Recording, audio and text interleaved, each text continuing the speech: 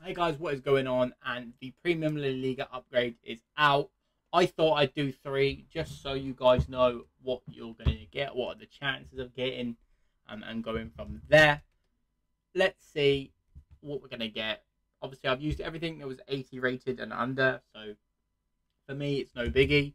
But 3 rares, 5 commons. You never know if you can grab yourself a blue or anything that can go back into the SBCs.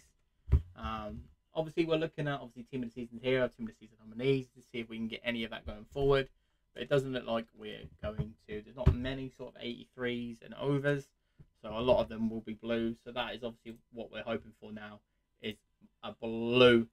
But it doesn't look like we're going to get anything. Cavani, don't know when they put him in the game because he's always my starter striker. The first Cavani I had to use was obviously the World Cup one.